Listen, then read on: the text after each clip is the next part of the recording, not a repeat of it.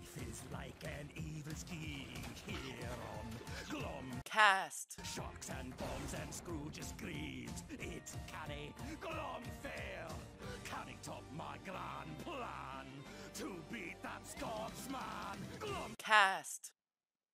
What's flying, lions? It's ya boy, Franklin Wright, back at it with this Glomcast. Today, we'll be looking at some people in the town of Macomb. I heard there was a trial or something about race and how people are treated wrongly. Right after these messages. One day, you are sitting in town, and a mad dog attacks you. People who don't have the strongest, newest weapon for mad dog killing are going to die because the mad dogs have gotten an upgrade. What the? So get your dog gun 2024 made out of great tech and specialized K-Var that has special bullets that can only damage mad dogs and does triple the damage. Only $15. You can one-tap these fools. More dogs to shoot, the more XP for your gun to level it up. Wow! Be prepared today.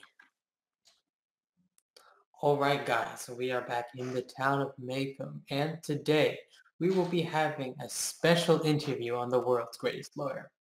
This lawyer defends all people and is down, and he goes by Atticus One-Shot Finch. Hello there. This interview is sponsored by Doggun. I heard you had a very thought-provoking trial last week. Let's start from the beginning. What were your first thoughts when you first heard about this case? My first thoughts on this case was that Tom was in the right. I looked at the evidence and found him to be innocent. This caused me to worry about the other people in town because they do not like the black folks. I know going in that other people would not like me for this case, but he needed help, so I wanted to give him the help he needs. It's a very poggers moment with all the people being harsh on you and all those restraints. So, how do you think the trial was going to go before it happened? I thought it would be a difficult task, but I wanted to make sure that the jury would take time on this decision, because deep down, I knew we most likely were going to lose this case. People in this town always think that the black folk are all criminals and I are against them. So I wanted to try my hardest to get that small chance they would look at the facts to see that Tom was innocent. That is the unfortunate truth, isn't it? Now, what was the big question? How did the trial go? The trial went well till it didn't. The trial itself went really well. I had thought that we had a chance of winning. I somewhat felt it would when the jury went in there and waited that they might vote innocent. After the trial, I got a lot of disrespect from Bob Ewell. He spat in my face, and I was fine with it, wanting him to get out of his system and not beat his daughter.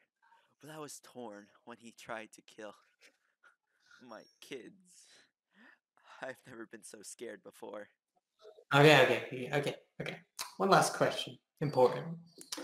Do you condone and use the dog gun? Yes? Okay, guys, that's a wrap. Okay, moving away. Wait, you're not supposed to be here. Wait, no. Are you a bad woman?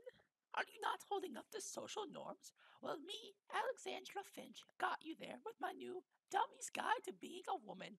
It tells you the way of the woman. It can help girls who are not acting the right way. Scout. It is a must-read for all young girls so they can be the best woman they were born to be. Half off at the Women's Are Noble. Well, those shoes! Get her!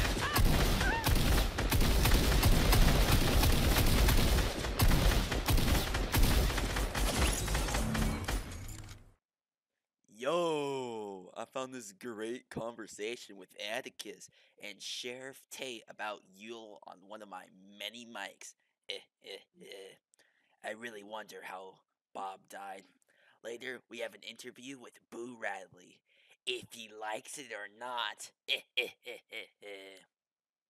Man, I really underestimated Yule's anger. I really thought he'll be over the trial by now and end this on a note that I ended with. I should have protected my kids better and called the police department sooner.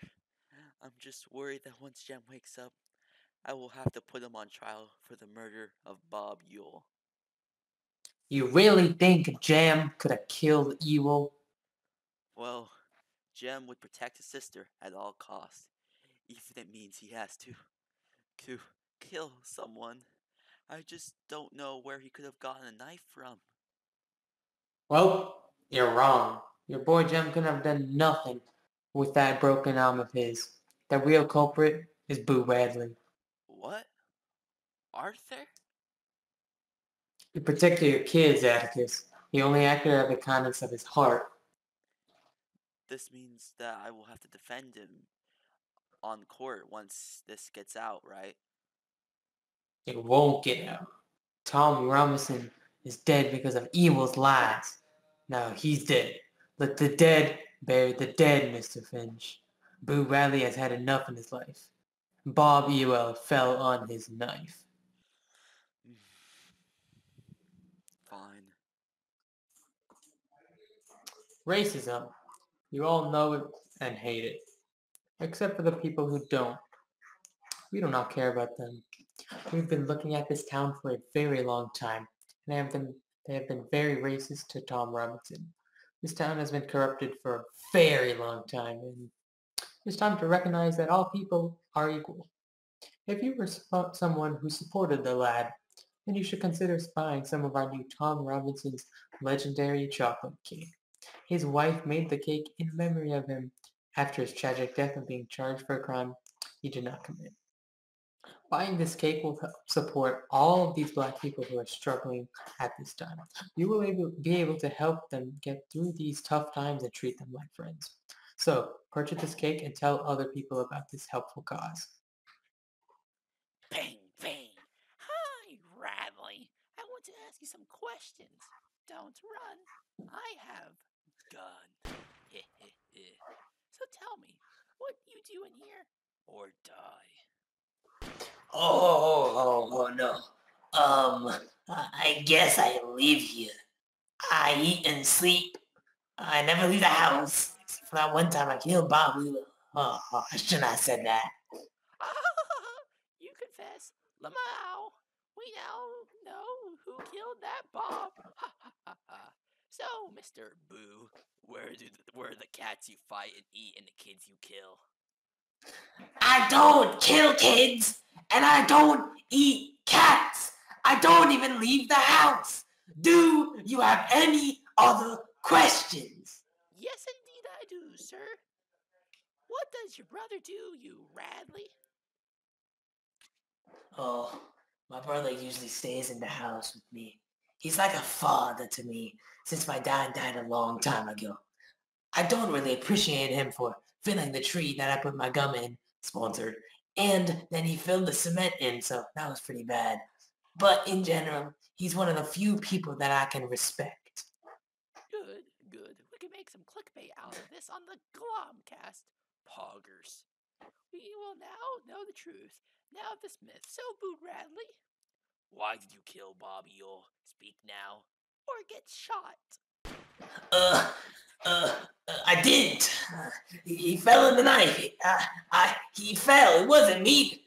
Fine. You made me do this. Heck, come out. Dang it. I got the cops on me. I only have a dog gun. Shoot. I lied. I have a real gun. Can't get me, pig. Thanks, Arthur. That man was a 5-star wanted criminal. He went around asking too many questions, then killed the man. So, we want to thank you again. I knew that guy was iffy, so I called you when he broke in. So thanks for getting rid of that nuisance. Okay. What is it?